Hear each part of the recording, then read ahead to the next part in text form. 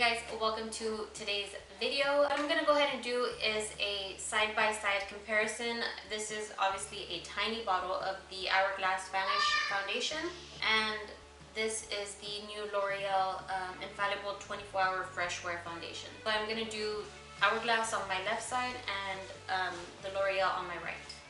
I hope you enjoyed this video, and let's go ahead and get started. Okay, so I have already primed my face. I went ahead and used the Tatcha Silk Canvas Primer and the Farsala Unicorn Essence. Like I said, I'm going to go ahead and use the Hourglass on my left side, and I will be using a regular beauty blender with that. And for the Infallible, I'll be using this Real Techniques sponge. Now, I don't know if this Hourglass is going to be my color because I did get it online. I don't know. We'll see.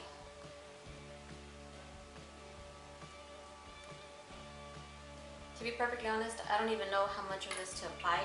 I've never used an Hourglass foundation, so we'll see.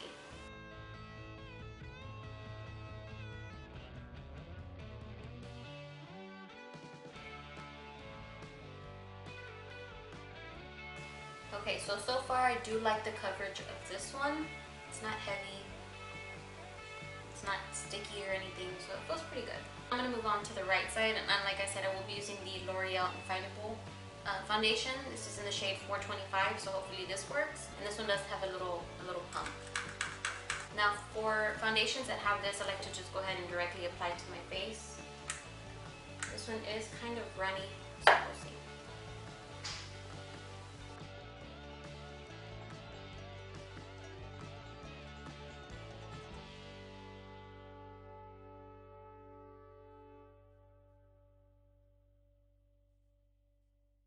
Moving on, I'm going to go ahead and use the Airspun loose powder. Mine is really broken, so I have to hold it very carefully. I actually have to take this top off.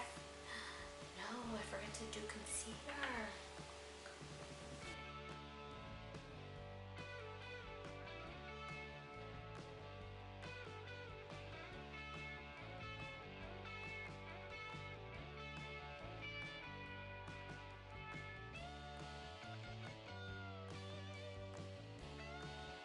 Okay, so now that I've already set the foundation and concealer, I am going to go ahead and move on just to the rest of my makeup.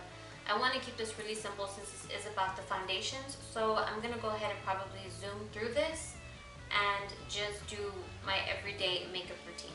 Okay guys, so the camera cut off just as I was doing my blush and bronzer. For bronzer, I used the Physicians Formula Butter Bronzer and the Benefit Dandelion Blush.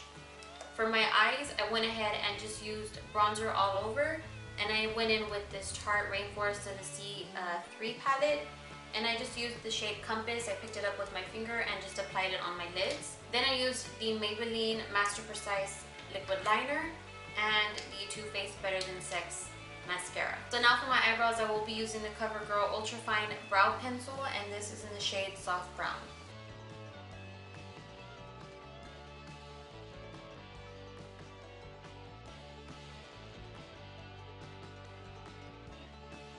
And then for highlight, I think the camera cut off when I was doing this also. I did go in with the Anastasia and Anne Rizzi highlighter. I'm just going to go ahead and use a little bit of that to highlight my inner corners and my brow bones to get it. And so for the lips, I'm going to be going in with this Bite Beauty lip crayon. I'm going to say that this is in the shade Glossé just because the E has a little accent. I don't know. We'll see. Okay, so now to set the face, I'm going to be using this Smashbox Photo Finish Primer Water.